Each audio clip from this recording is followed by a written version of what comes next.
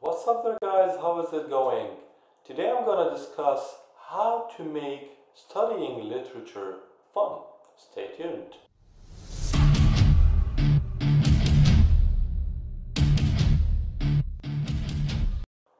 Now the first tip you need to know is, actually there's something before the first tip, I forgot to tell you. What was it? Yes, you need to watch my other two videos, how to study literature effectively and best apps for studying literature. Now before I start, I need to tell you, if you are determined to learn something, nobody can stop you. Number one is, read the text as if you are reading a newspaper. Do not look for the details too much. Just know the major characters, the major events, and that's it. Now before I move to the second tip, you need to know something. When I said read the text as if you are reading a newspaper, you should not follow this method until the end of the days. It's just at the beginning when you feel that you cannot connect with the text. But once you can connect with the text, you should do a lot of work. And to have more information about this, you should watch my other video, which is how to study literature effectively. Number two, do not study for a long time.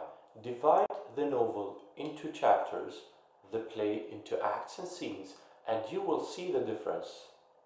Tip number three, try to figure out what kind of learners are you. We have people who learn by watching, others learn by listening, some people learn by moving or doing a kind of activity, and some other people learn by reading.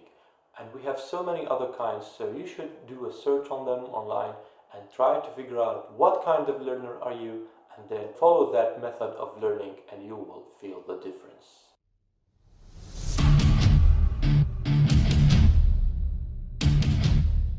Tip number four, never deprive yourself from sleeping well. You need to sleep at least 6 hours a day. It differs from one person to another, but if you don't, you will deprive your body from rest. You will not be able to understand what you're studying, and you will not be able to memorize or remember what you have studied. It's very important to get a very good sleep, especially at night from 10 to 6. Number five, do not desocialize yourself from your friends, because every one of us needs sometimes to hang out and to go out and to see what's going on outside, and you will need some kind of relief from all the studying and stuff that you are doing. So do not desocialize yourself from your friends. But when you are going on a picnic or you are going to hang out with friends, do not exhaust yourself. Because if you do exhaust yourself, you will feel tired and you will not be able to study well. Number six, keep away from negative people.